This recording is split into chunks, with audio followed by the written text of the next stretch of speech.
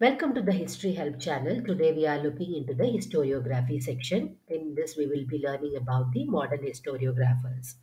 In modern historiographers, in the previous slide, we learned about Enlightenment period historiographers. Today we will look into two modern historiographers, which belong to one of them belongs to Romantic period and one of them belong to the Positivist school of thought. So let's begin. The first person we will look into is Thomas Carlyle. He belonged to the Romantic period. So if you recollect, Romantic period is one where there is a lot of influence of fantasy and illusion and imagination. So Thomas Carlyle belonged to the Romantic period. So he was an English historiographer born in Scotland. He learned maths and he also knew about law. He wrote a lot of books, and some of them are the French Revolution, on heroes, hero worship, and heroic in history. He also wrote about early kings of Norway and also about Cromwell. So, in all these books, his focus is on heroes. So, for him, history is nothing but the biography of great men. So common man, he did not stand for common man. So he said common man was not worthy of, looking or worthy of consideration. For him, everything was on big personalities. So he gave a lot of, admired and gave a lot of importance to Frederick the Great and Cromwell. And even in the early kings of Norway, it was always about big personalities rather than common man. He was not very objective either. So his French Revolution does not look into the causes or the effects of the revolution and all. It is only focusing on the drama on the actors. So it was always about personalities and the drama they create, and not about facts or causes and effects, like a true historian. So it was just to do with drama. So he also says everything is according to divinity. That is also his beliefs. So because he did not give importance to common man, universal suffrage or even election or voting was not what he considered okay.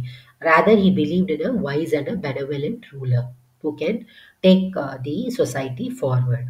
So it is said that Thomas Stanley was life was full of misery. So he looked for drama in his research. So that is why his focus was always about actors and this and the drama they created.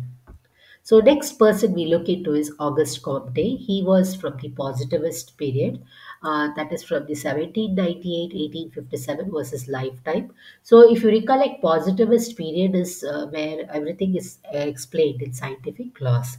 So Auguste Comte is one such person. He was a French and he is also known as the father of sociology. Sociology was a new science that was introduced, and sociology talks about interrelationships of man and people in society. So Auguste Comte is known as the father of sociology. He was actually a professor of maths. He wrote books like Course of Positive Philosophy and Systems of Positive Philosophy.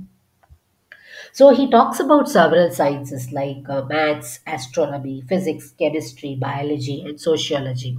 And he says that, see, these sciences depend on each other. So astronomy will depend on physics. So that's how he connects the sciences. Another thing he says is he talks about the world of nature and world of society. So just like in nature, there are physical laws. Similarly, there are laws in society too. He says that is why he is known as the positivist period, which always talks about laws. So he says that there are certain laws which we can discover in society, which will help us in understanding the future, how society will go. Suppose you understand the laws of society, you will be able to predict the future, predict the direction of history. So that is how we believe that is how he gave more stress on laws of society. He also says that human mind goes through three stages in his law of three stages. He says that human mind passes through theological phase, metaphysical phase, and scientific phase. So, in theological phase, mind is. He says that he believes that man sees everything as having a will or a power. In the metaphysical says phase, it instead of will, it is thought.